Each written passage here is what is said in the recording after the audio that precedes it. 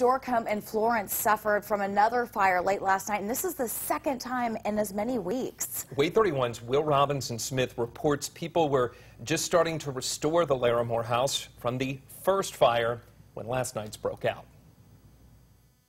The Larimore home is not just where the school started, but it's where the Marcel family started. So it is. It's like losing a family member.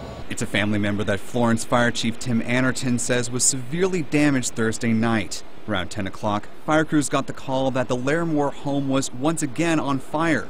But unlike last Wednesday, this time the flames started to take over the historic home.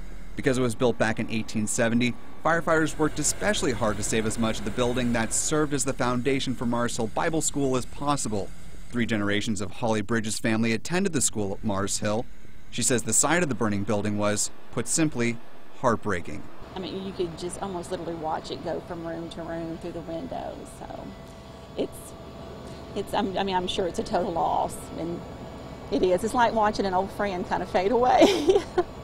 Chief Anderton told WAAY 31 that the fire not only spread to the second floor and then up through the entire attic, but it also managed to burn several large holes in the first floor. Some small pieces of good news are that firefighters were able to save some of the Bibles inside the historic home, as well as one of the pulpits that T.B. Larimore once preached at nearly a century and a half ago.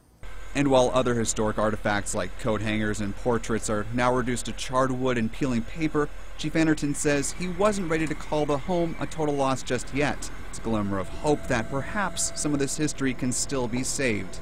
Reporting in Florence, Will Robinson-Smith, WAAY 31 News.